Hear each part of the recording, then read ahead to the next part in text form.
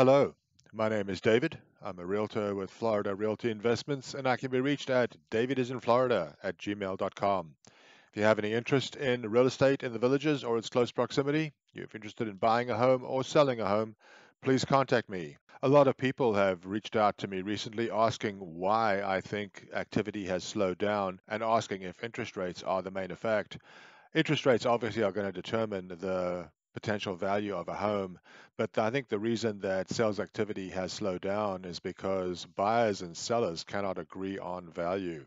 Sellers are still hoping for a return to prices they saw earlier this year, and buyers are being forced to face the new reality because they can only afford a certain monthly payment. This week, we start with some good news, which is the fact that mortgage rates have fallen over the last week to 6.6% from over 7% the prior week. This is the largest week over week decline since November of 1981. That is good news. There is more good news. We will get to it. Two things I would caution you about. First, make sure that you check the date on today's show. We produce this every Monday. Make sure you're getting the most recent information. The second point I'd like to make is that all of this information is drawn from the multiple listing service. It does not include any properties that are only listed on the village's own internal listing service, the VLS. Now let's take a look at what's happening with the village's real estate market itself. As always, we start with total listings, which this week total 262. They range in price from almost $150,000 to just below $2 million.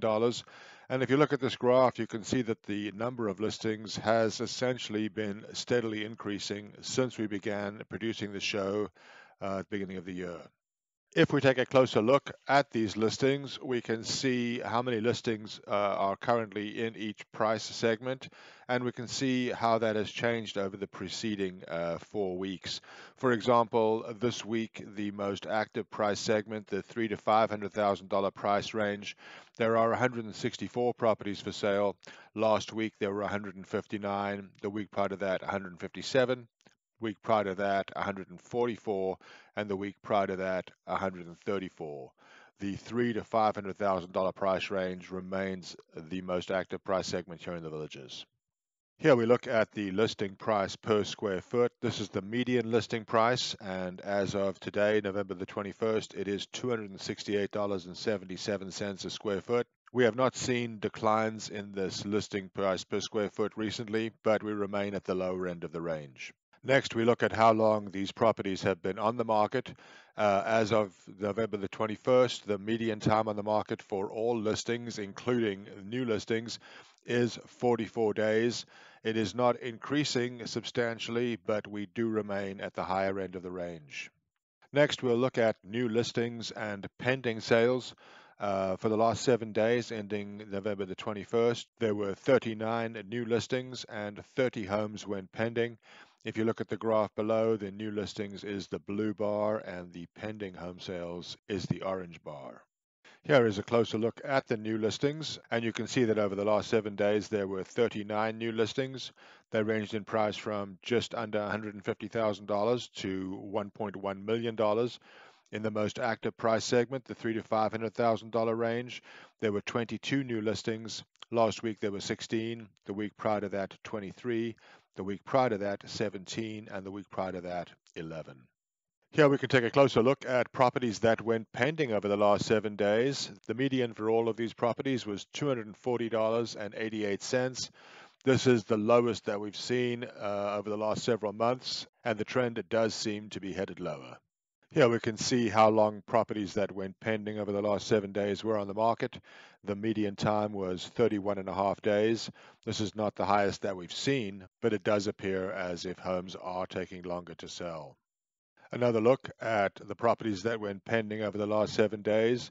The median price change for all of these properties was a price reduction of over 7.5%. Once again, not the highest that we've seen, certainly not as high as last week, but it certainly does appear as if sellers are starting to realize that we're looking at a new market environment these days. Here is a look at the number of properties that sold and closed over the last 7 days. They total 25 properties ranging in price from $187,000 to just over $1 million. The number of home sales definitely seems to be decreasing. This is a closer look at the properties that sold over the last 7 days by price segment. In the most active price segment, the $300,000 to $500,000 range, 14 properties closed over the last 7 days. Prior 7 days saw 5 sell.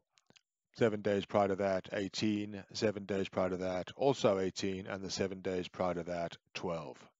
Another look at the properties that sold over the last 7 days. This is the median price per square foot that was realized by those sellers. It totals $249 a square foot, which, while not the lowest that we've seen so far, if you look at this graph, it certainly appears as if sellers are having to accept lower prices. Here is a graph with some positive news. This shows the median time on the market for those properties that sold, and the median time was 11 days. This does seem to indicate that properties that are well priced are finding buyers enthusiastic to act immediately. And the last two items we look at are what percentage of properties on the market have had a price decrease. For the week ending November 21st, 2022, almost 53% of properties listed have had a decrease from their original listing price. If we look at what the decrease is, it remains close to 5%. The median change from the original listing price is a decrease of 4.61% for all properties that are listed on the multiple listing service. So that concludes this week's look at the Villages real estate market. Once again, my name is David. I can be reached at DavidisinFlorida@gmail.com. If you have any questions on the real estate market in the Villages or its close proximity, if you'd like to know what your property might be worth, if you'd like to know what a reasonably priced offer on a property that interests you might be, or if you'd like to be placed on a mailing list to be alerted when properties that might interest you reach the market, please reach out to me at DavidisinFlorida@gmail.com. Hope to hear from you. Take care.